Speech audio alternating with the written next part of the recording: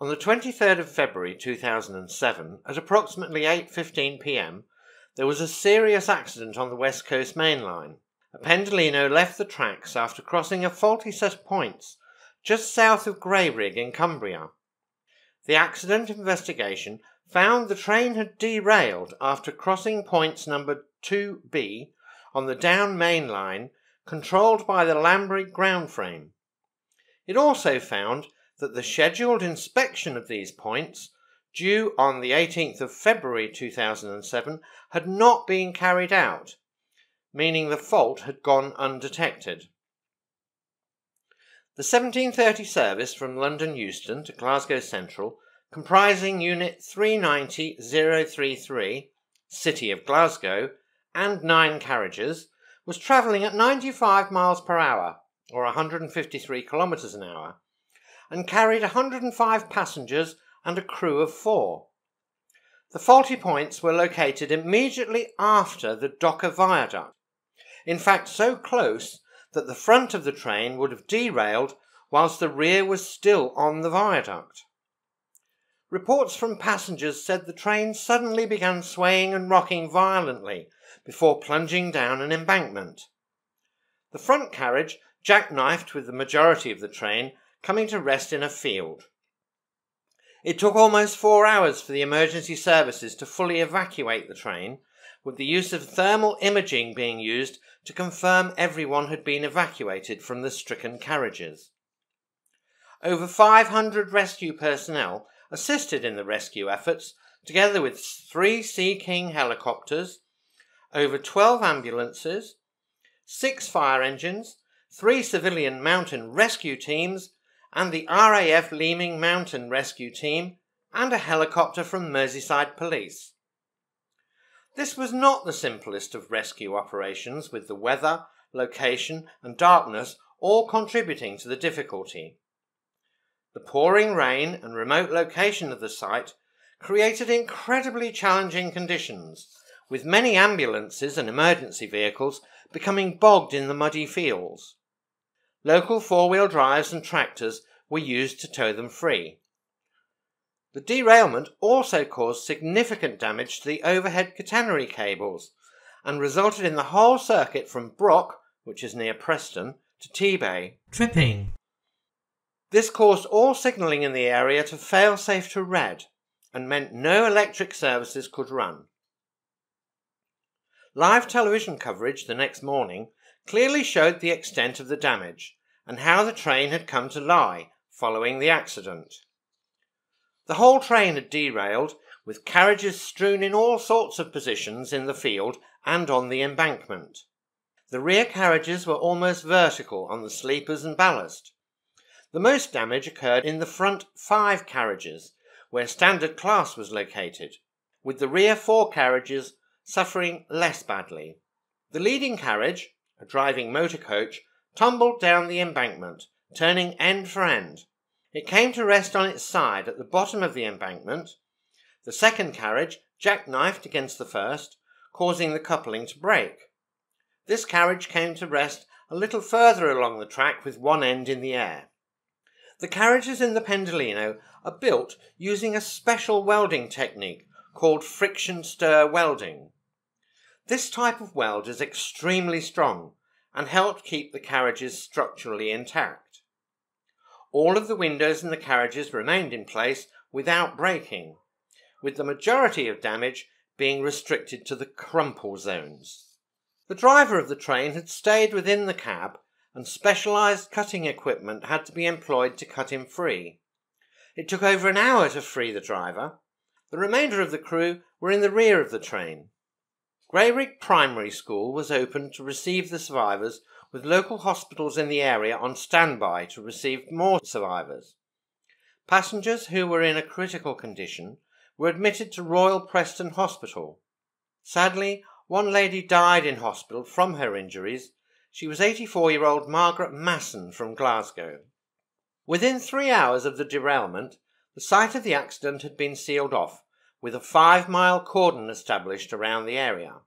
The line was expected to be closed for 2 weeks, with Virgin Trains saying that the line would not reopen to passenger services until the 12th of March 2007.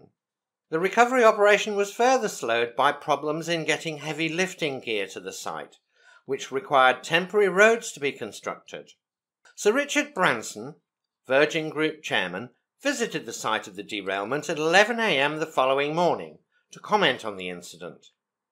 During his news conference at the site, he said that he regarded the driver, named as Ian Black from Dumbarton, as a hero, as he had attempted to stop the train and remained in his seat to ensure the safety of the passengers. Black left hospital in late March and stated, "I've got to be in the cab to help the train, and it never crossed my mind to leave." Branson also thanked local residents for their help at the accident site, describing how he was very impressed to hear how those kind people rallied round, opening their hearts and opening their doors to strangers in distress. Local farmers assisted the emergency services by transporting equipment using quad bikes and four-wheel drive vehicles. Sergeant Joe Fawcett of the Cumbria Constabulary also offered thanks, saying that there are so many people who have given up their own time to contribute in some way to dealing with the aftermath of the derailment that it would be unfair to name them individually for fear of missing someone out.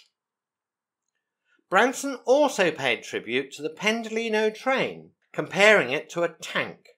He also added, if the train had been old stock, then the number of injuries and the mortalities would have been horrendous. Several sources also gave their praise due to the fact that the carriages generally stayed intact during the accident. As a result of the suspicion that faulty points were the cause of the Grayrigg derailment, Network Rail checked over 700 sets of similar points across the country as a precautionary measure, saying later that nothing of concern had been found. The operation to remove the train from the site began on the evening of the 1st of March 2007, with the first carriages moved from the embankment. This allowed passengers' property to be retrieved and gave investigators access to the train interior, which previously had not been possible because it would have been unsafe. The last of the carriages were removed on the 4th of March 2007, and the A685 road was reopened. The points which caused the derailment, the points 2A on the opposite line, were removed from the track following the derailment, and the line is now welded continuously for 2.2 miles, 3.5 kilometres, including the line over the Docker Viaduct. The derailment also brought down the overhead line equipment, which had to be replaced. Modern double-line catenary from a single stand was used for this. This reduces the risk of carriages bending if a derailment occurs, for example becoming wedged between the overhead line stanchions, as seen in the Southall crash. Lambrigg ground frame, 660 yards, 600 metres, southwest of the accident site, controls two crossovers, each one comprising two sets of points, allowing trains to cross from one running line to the other in emergencies or during track maintenance work. These points are used only occasionally, operated locally after release is obtained from Carlisle Power Signal Box. They are normally locked in the mainline running position. Early statements by Chief Superintendent Martin Ripley of British Transport Police suggested that investigations would focus on these points. On the 26th of February, an interim report published by the Rail Accident Investigation Branch, RAIB, outlined the current progress of the investigation.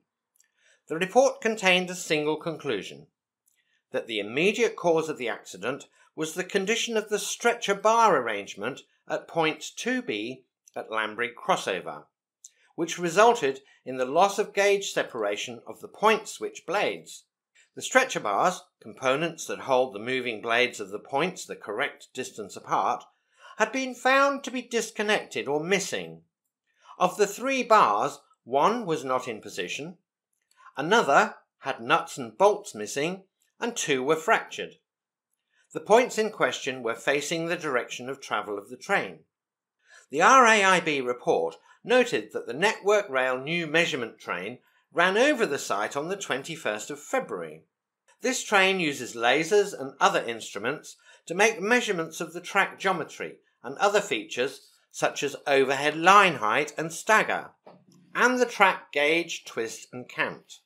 It is not used to inspect points, but it does make a video record of the track which can be reviewed later.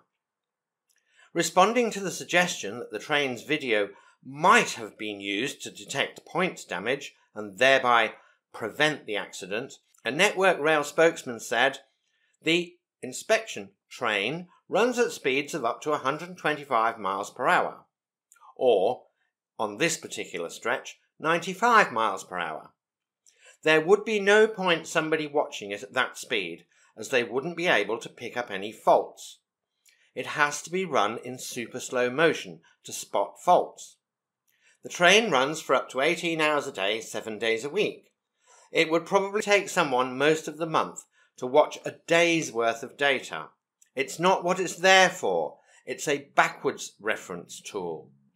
Network Rail admitted it failed to carry out scheduled visual track inspection in the area on the Sunday before the derailment.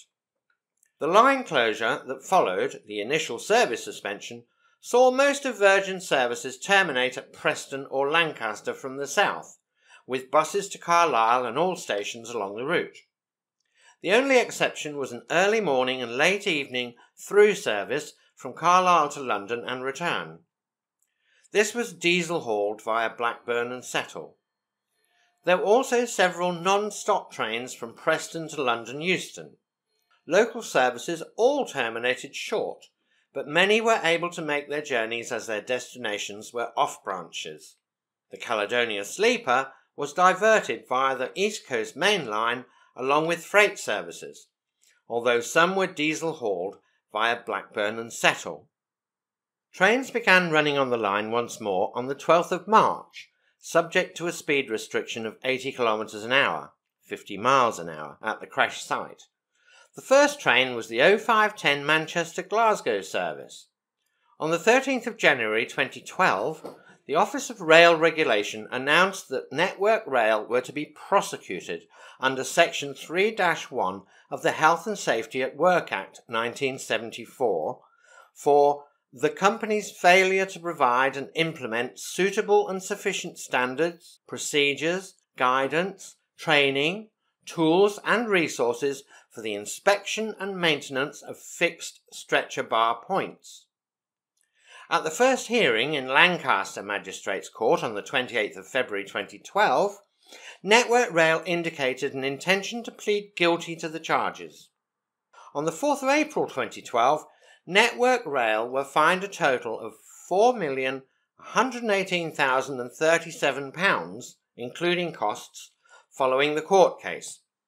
Critical commentary appeared in the media concerning the knighthood awarded to John Armitt in the 2012 New Year's Honours List for services to engineering and construction. Armitt had been the chief executive of Network Rail at the time of the Grayrigg derailment, and the family of victims of the accident criticised the award, which, coincidentally, was conferred on the same day that Network Rail were prosecuted for the accident. After a 2-week hearing, one of the issues Coroner Ian Smith announced was that he would be issuing a Rule 43 report. The intention of the report is to raise concerns with authorities to prevent similar incidents occurring again. Well, thank you for watching. I hope you enjoyed this video. Please like, share and subscribe for many more videos.